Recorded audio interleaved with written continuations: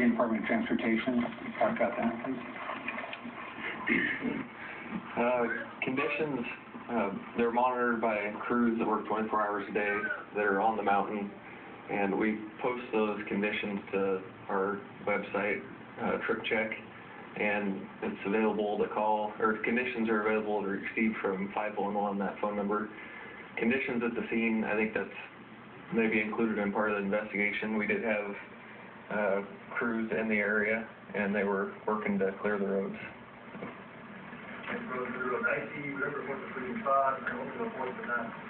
Well, this is a snow zone, so there are hazardous conditions that exist on that mountain throughout the winter.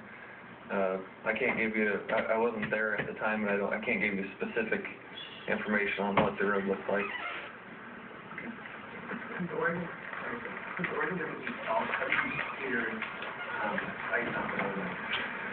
Well, the first thing, I guess, weather itself clears ice. Second, we plow it. Third, we sand it. And fourth, we use de-icer. De-icer is not salt. It's a form of salt.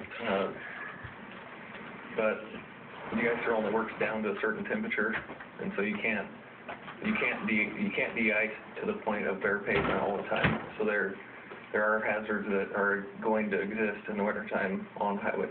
Was the ice used on that stretch of road at the time of the incident? I don't have the detailed sanding logs or de-icer logs, but there was a crew in that area, and they had the tools to use it, and so that's something we can look into, but I don't have those details just off the top of my head. Thank you. Yeah, and just, Mark, about that, there was, our troopers have seen that inside lane did have some icy spots in it.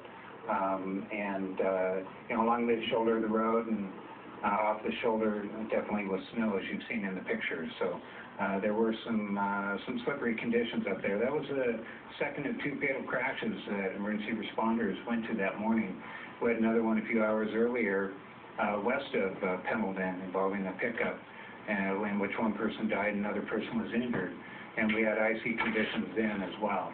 And it's just a reminder to all of us, we're in the winter season. It's paramount that each of us be aware of where we're going to be traveling, what the conditions are forecasted, what the conditions are. If you can, check before you leave on ODOTstripcheck.com to be able to find out. And as you're driving, pay attention to what the roadway conditions look to be and how they may be changing.